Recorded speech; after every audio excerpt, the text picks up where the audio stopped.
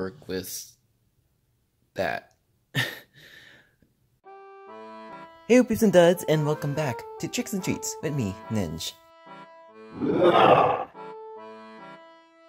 So, funny story, after buying the super creepy Elsa doll that's the size of an actual toddler, I looked up on Amazon and found out that the price of the doll is $150 to almost $300, and that is literally insane.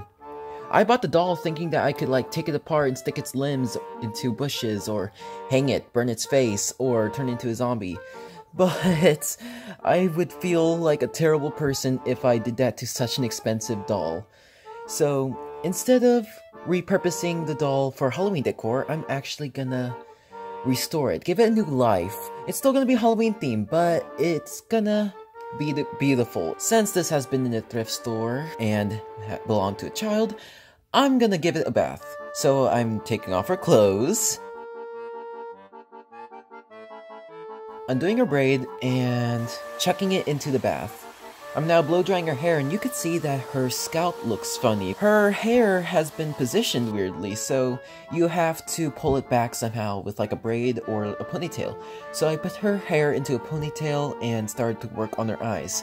I first sand her eyes so that the paint could stick on better, and I'm gonna change her eyes from a light blue to a emerald green. I'm not gonna make her Elsa anymore because I want her to be her own person, and I don't want her to look like, well, cheap, even though it's expensive. So I'm gonna try to mimic the original design as much as possible. I was wondering, why would an expensive doll be in the thrift store? But then my mom came up with a theory that maybe it used to belong to a little girl and she passed away, and her family donated it because they didn't want the doll to remind them of their lost daughter. Yeah, that got dark really quickly.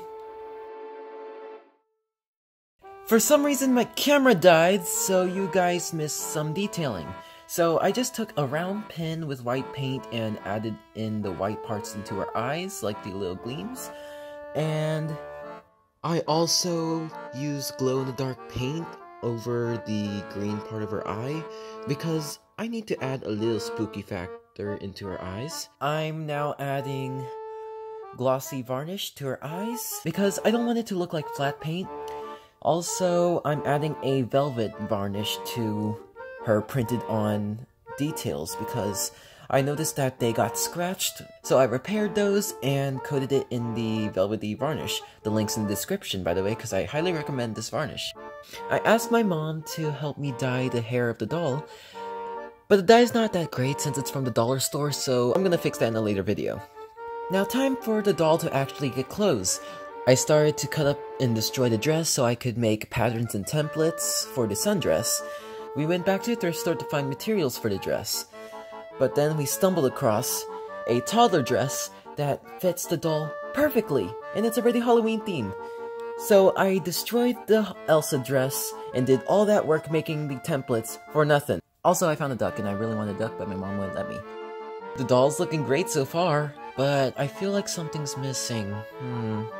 Oh yeah, it needs a hat, and also the Elsa doll didn't come with shoes, so I need to make her new shoes. I'm using black felt to make the hat and the shoes. So I'm just taking rectangle pieces of felt for her shoes, and I don't really know how to explain this, because when I'm in the zone, I have no idea what I did. So I started sewing the felt into the shape I want, and this happened. The doll fell.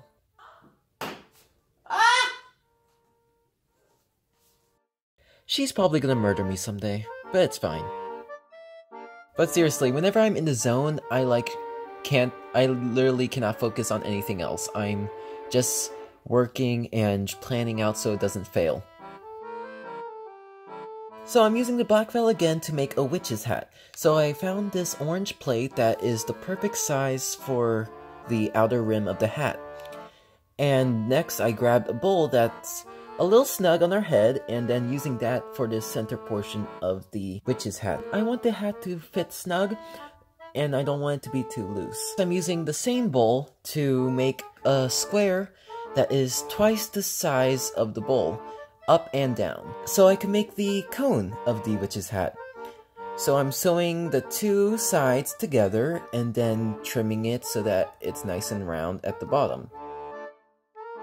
The cone was a little too tall, so I used some hot glue and added in some creases so it gives it some charm, fixes the height problem, and makes it look a little older. And here's the final result. A beautiful doll. Her name is now Elizabeth, but I'll just call her Lizzie for short.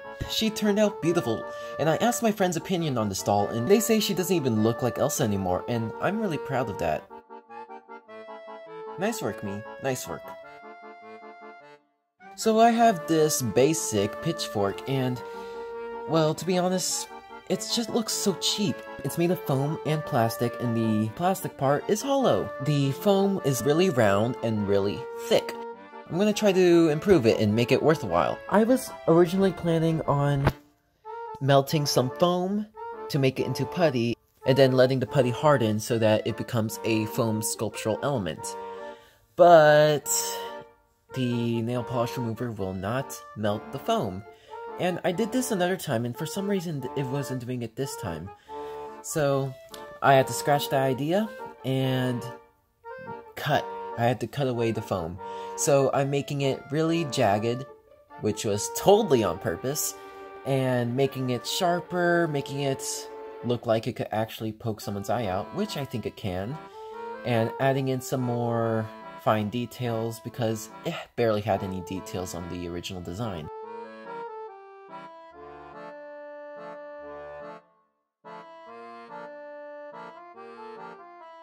Let's first off work with the handle. It's plastic, it feels light, I want it to be heavier. So I tried to yank it off, didn't work. I tried to pry it off, didn't work. So I noticed it was hot glued there. I then used the hairdryer to melt away the glue, nearly burning my fingers off in the process.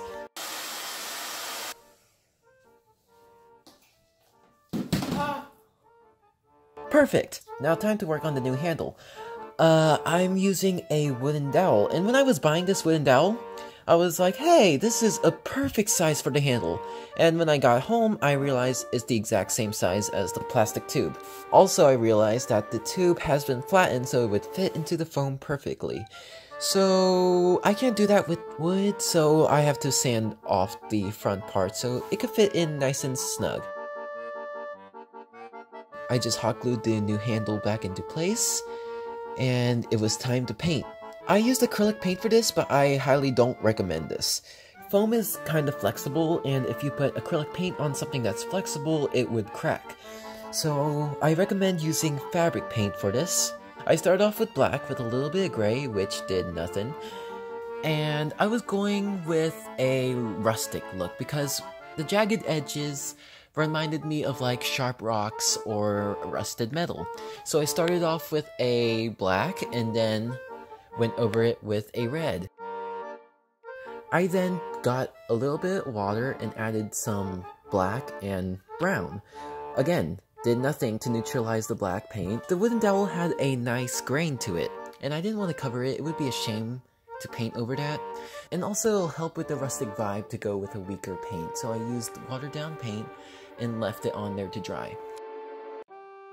When I realized it started to crack, I then decided to put matte Mod Podge over it, which did not do much. It still cracked anyway, but at least it prevented it a little bit. I used a matte varnish over the handle and voila! An instant awesome pitchfork. Time to stab some people at school. Just kidding, I cannot do that. This pitchfork turned out perfect, almost. Well, at least it looks better. It looks more authentic than cheap. Huh, the pitchfork fits her hands perfectly. She's totally not gonna murder me in my sleep. Okay, when I was putting these items together, for some reason the pitchfork fits her hands perfectly. Like, I dropped the pitchfork right next to her and she caught it, which scares me. She's probably possessed still. I think the doll is still haunted. But hey, we could be friends.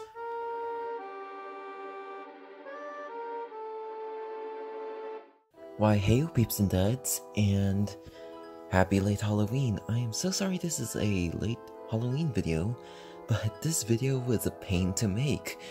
And autumn is the busiest season of my life, so I'm sorry. And I hope you guys enjoyed the video and the thrifted item makeover. Also, if you're wondering, yes, this is unfortunately the end of this season of Tricks and Treats. Well, it's just the finale of Tricks and Treats 2018, so it's gonna come back next year and the year after, so can't wait. It's gonna be way better next time. Again, happy late Halloween, and I'll see you peeps later. Goodbye!